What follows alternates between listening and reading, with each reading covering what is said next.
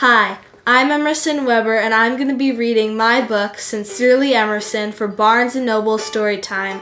I hope you enjoy it. Sincerely Emerson, A Girl, Her Letter, and the Helpers All Around Us, by Emerson Weber, illustrated by Jacqueline Cinquette.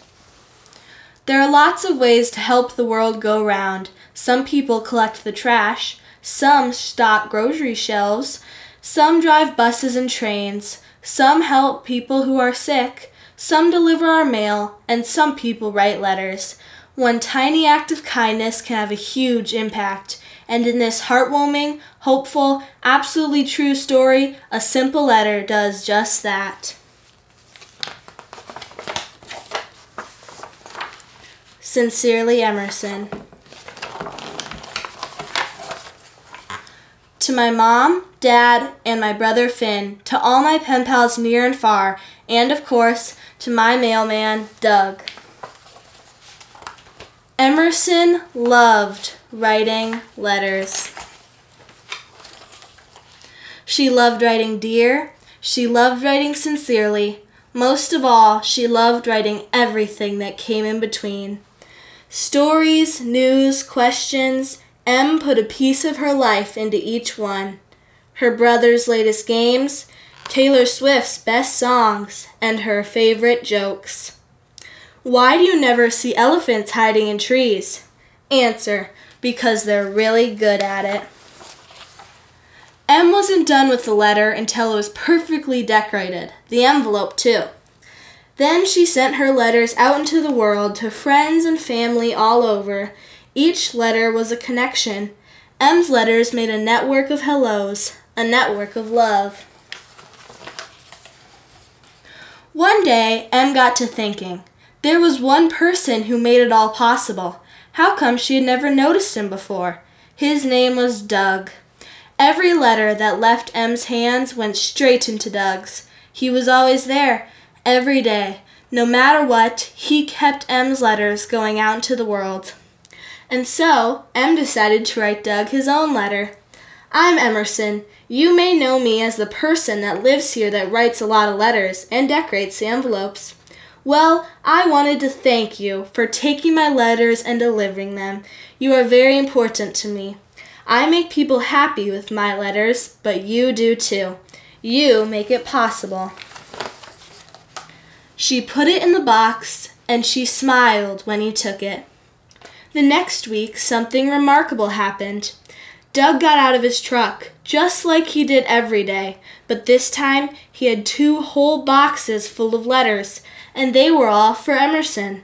You see, Doug had told his friends at the post office all about Em's letter, and they had all told their friends, and soon Em's letter of thanks had reached nearly every mail carrier in the country, and lots and lots and lots of those mail carriers had written her back. The letters were filled with family, pets, hobbies. They were filled with questions, stories, confessions. They were filled with kindness. I have a son in Kuwait, and if you have a second to send him a letter, he would love it. I can't tell you how much it means to read your letter. I know you can't write back to all of us, but maybe I can drop you a line from time to time. Not a lot of people think about how hard we work. I work alone in a small rural post office. Every one of the letters was a connection. Every letter had a piece of someone's life in it. With dozens of new pen pals, Em did what she was best at doing. She wrote letters. She wrote the dad, she wrote his son, she sent new jokes, new stories about her life, and she asked lots and lots of questions. And Emerson got to thinking about all those people out there, living their lives, working hard, delivering letters, keeping people connected. There was love in their work. And it wasn't just the mail carriers. It was the bus drivers, the grocery store clerks, the trash collectors, and the farmers. There was love in their work too. Every day they got up and went to work. Every day they did their best. Every day they kept the world going, millions and billions of people. Every bus ride, every tomato, every bag of trash, every bag of groceries, they were possible because someone cared. Each act was an act of love, wrapping the world together in a network. Like the biggest hug ever, Emerson wished that everyone she knew would take a moment to notice each one of them and thank them, maybe even thank each other, sincerely.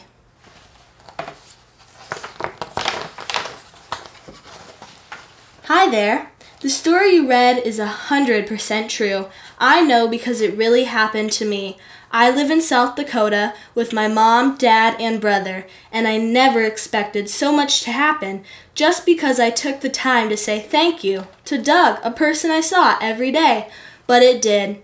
I got to talk to important people, be on television, and I even got a really special letter from someone I admire a whole lot. Hi, Taylor. All of that made me super happy, of course, but it also made me think, why was my saying thank you such a big deal? Isn't saying thank you and meaning it something we should all be doing all the time? I think so. So I'm going to keep doing it, and I hope you will too. How about I start with you?